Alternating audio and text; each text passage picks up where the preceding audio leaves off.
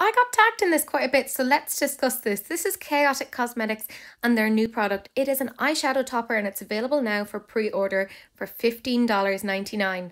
Just beware that on the website it does say that they will ship it out in about 1 to 2 months, and this is a duochrome rainbow prism effect shadow topper.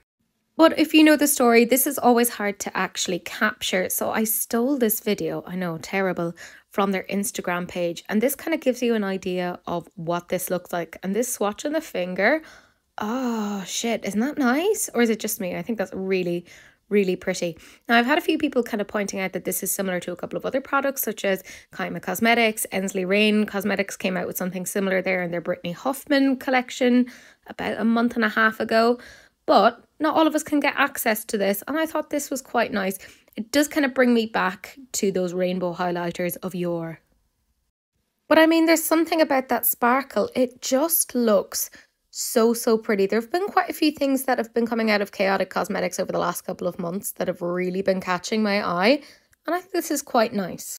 I will say though, the one thing for me is because the pan is quite small and all the shades are kind of in there together as stripes, I personally would like to be able to use each of these in isolation without having to be super careful. So there's a part of me that kind of wishes this was separated out, but I understand the aesthetic that they're going for here, you know, that whole rainbow thing. But that's just a me thing, because I feel like if I put a brush in there at all, then it's all going to mix, and there's going to be part of the blue going into the purple and part of the green going into the yellow, and it just won't work as nicely in my opinion. But there is something really beautiful and ethereal about it, and I feel like $15.99 isn't too bad. Now, I have no information as to how much product is actually in there, but I think this is really quite nice. I like the component as well, and I'd love to see this just on top of, like, say, a dark base versus a more like white base, so I could really see the juxtaposition of that. That's just me, but all in all, quite nice.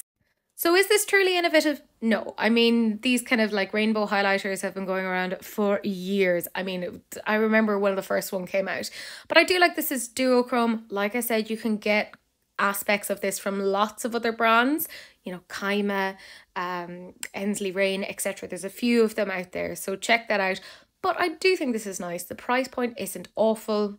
It's not bad, and Chaotic Cosmetics seem to be a nice company as well. But I am interested in what you guys think. Is it for you or no?